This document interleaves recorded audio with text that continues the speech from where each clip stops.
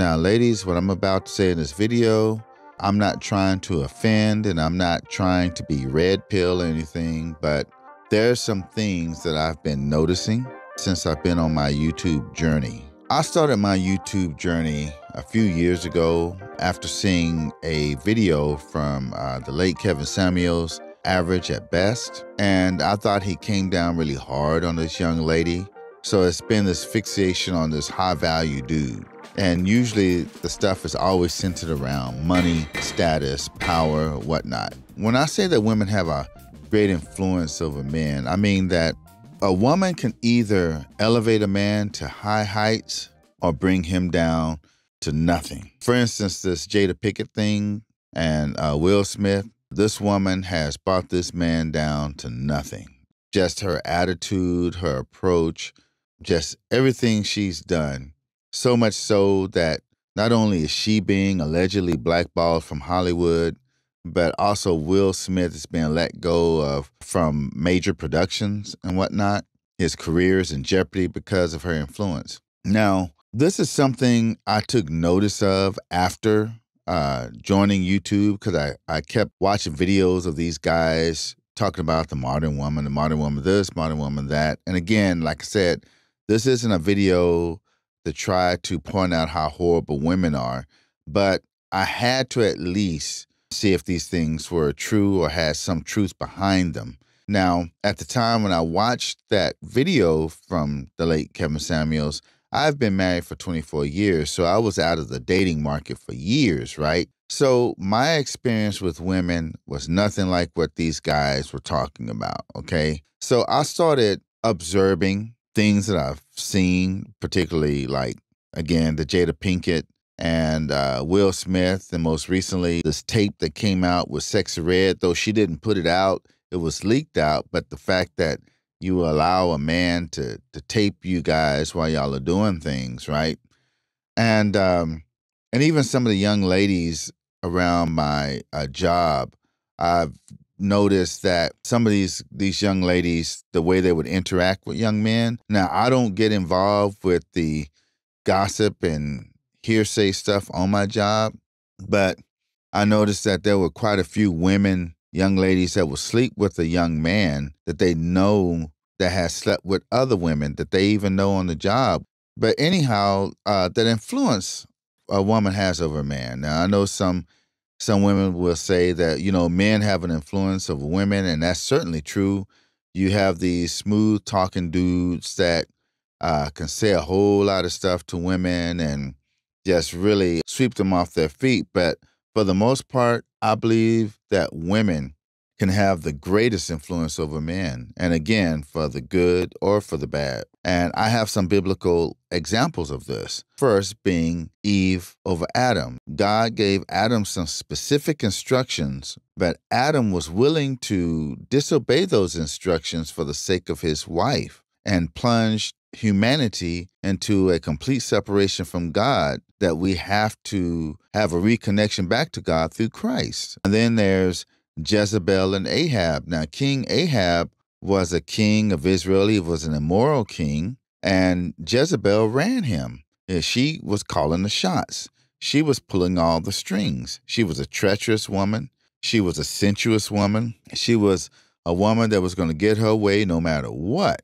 And then there's Delilah and Samson. Now, no one knew the secret of his strength, which was his hair. And Delilah was a woman that he was interested in. And, you know, she finessed him into telling her his secret, so much so that she sold him out to the men of her village. And then there's some positive influences in the Bible. You have Ruth and Boaz. Now, Ruth was the daughter-in-law of Naomi.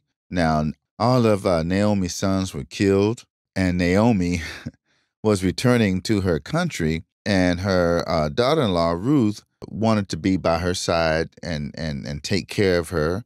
And so when they got back to her land, Naomi told her about a relative of hers, Boaz, who was very wealthy, and so that she can go in and glean from his fields and whatnot. So she did that. She was a hardworking woman, Boaz took notice of her, and he found out what she did by accompanying her mother-in-law back to her homeland. He started courting her, and he ended up marrying her. And then there's Esther and Xerxes. Xerxes was the king of Persia, and Esther was an Israelite that ended up being queen. When the children of Israel were being threatened, she helped save a whole nation from annihilation.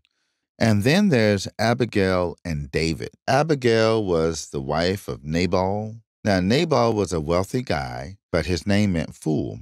Now, Nabal had servants that would see to his flocks, but David would protect his servants from raiders and bandits and whatnot.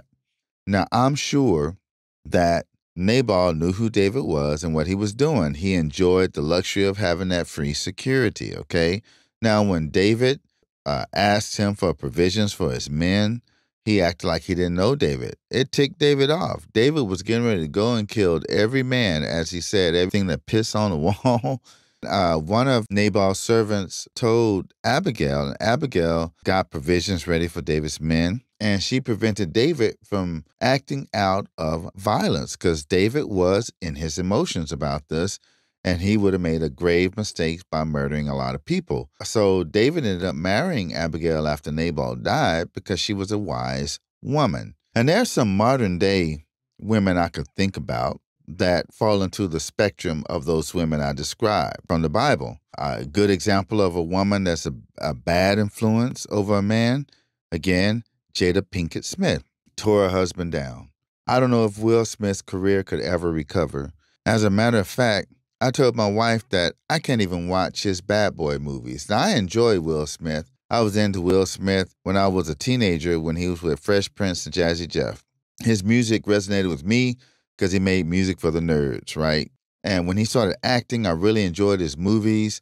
And in Bad Boys, you know, he played this suave guy. I can't even watch those movies now, knowing how his wife has completely emasculated him. And then a good example is Denzel Washington's wife. Now, Denzel Washington often praises his wife in speeches and whatnot for being there with him from the beginning when he was nothing, when he had nothing. And I'm sure that she encouraged him and told him to keep going when he wanted to quit, when he wasn't making top dollar as an actor. And now she's reaping the benefits of that. Now, ladies, I heard a lot of women over the time I saw that video, average at best, express the type of man that they want, and it's been coined as a high-value man, and they gave their list of prerequisites. And I would like to say that since knowing that you have this great influence of a man, maybe some of you knew it and maybe some of you didn't, that maybe you can use that influence you have over men for the good, right? Like I said, your influence can build a man up or tear him down. I heard some women say they don't want another project. They don't want to deal with a guy that's a project. I'm not saying that, but what I'm saying is a good man may be a man that's working hard, he has integrity, he may have character, but he may not came into his own as far as like the material goods like some women would want, but he's a good man. It would behoove you to use your influence to help a man like that instead of saying, I don't want no man like that. All I'm saying, women, is look, check yourselves in regards to the type of influence that you're exerting over men. If you want a good man, that good man may not be in the economic position you want, but he may check the boxes for all of the good things and qualities as being a husband and provider and a good mate. And don't be so much enamored by someone who maybe have those things but may have horrible character that you find yourself having to manipulate men to get what you want. But anyhow, that's all I want to say about that. You know, again, like I said, I'm not trying to tear my sisters down. It's just to bring to light something that whether people want to admit it or not, about the influence that women have over men.